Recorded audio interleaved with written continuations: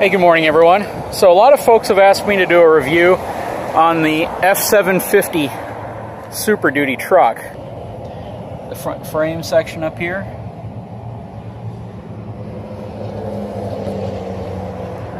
With the 22.5-inch commercial wheels.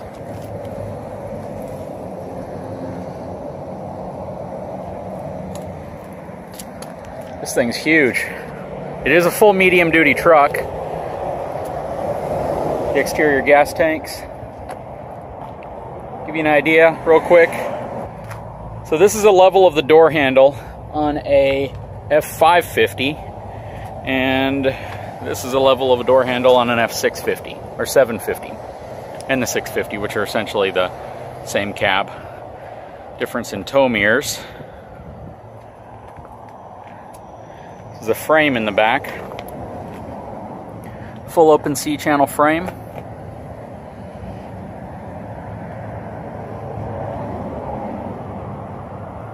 This truck is equipped with air brakes.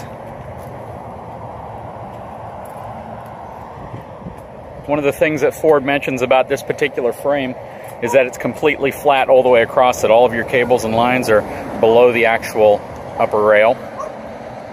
1/4-inch thick cross members. Leaf springs. And again, let's kind of compare the size here to an F550. This is a far, far bigger chassis. Again, 22.5-inch tires. Here's the rear axle. Give you an idea, those parts of the axle right there are a good 6 inches thick. I believe it's a Dana rear axle.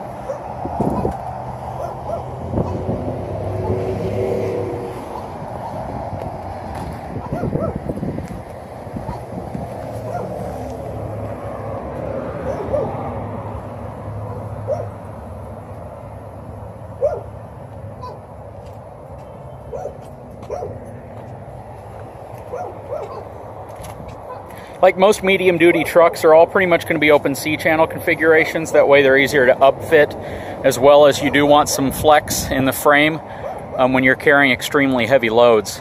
Otherwise it puts a tremendous amount of pressure on these portions of your suspension.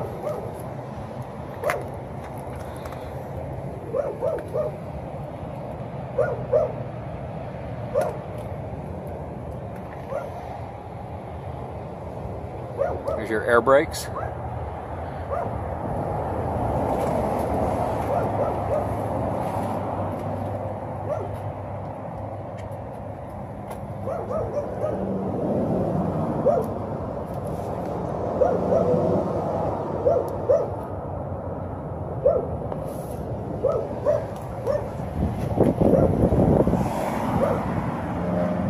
These, of course, do have the 6.7-liter Powerstroke. So in the past, you'd actually get these trucks equipped with the Cummins motor.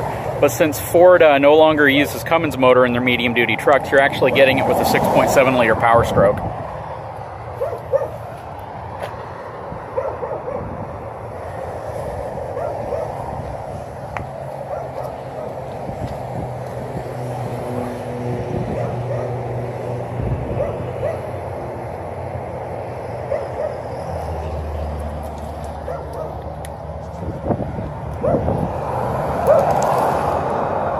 And here's the interior of the truck.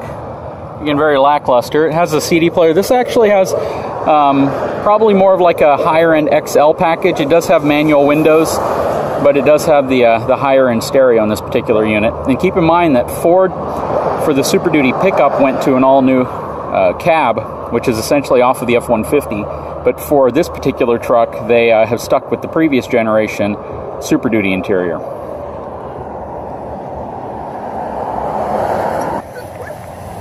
And here's a side-by-side comparison of a 750 to a 550. Again, the 550 is kind of based off of the pickup truck front end, and the 750 is going to be on their medium-duty chassis line.